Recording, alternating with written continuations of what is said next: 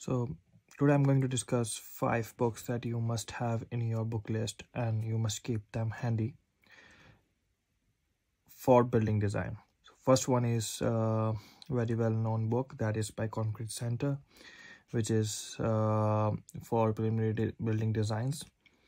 Here you can find what are all the charts related to beams, columns, and it's very handy to use, and also it's very useful when you are calculating preliminary sizes, initial designs, and also other design concepts.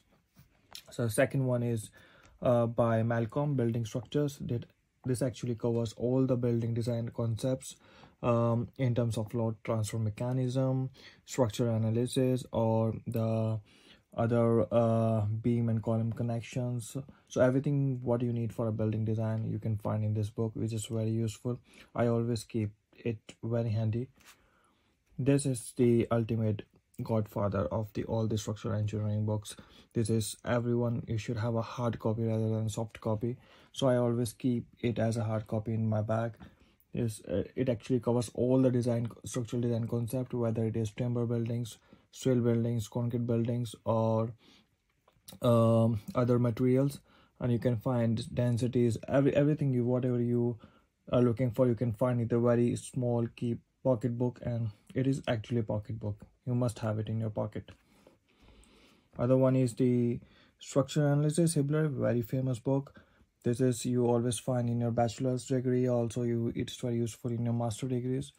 This is where you develop your structural analysis skill. This is a step 1, and you must have it in case you forget anything about analysis.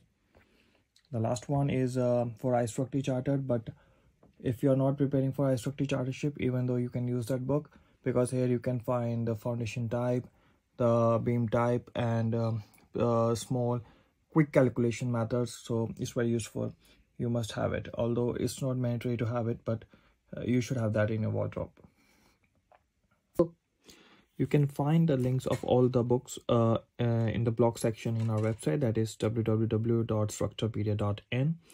You can find all the links and description, whatever I mentioned in this video. You can find them in a very detailed manner, and also you can find other blogs which might be useful for you in your design process.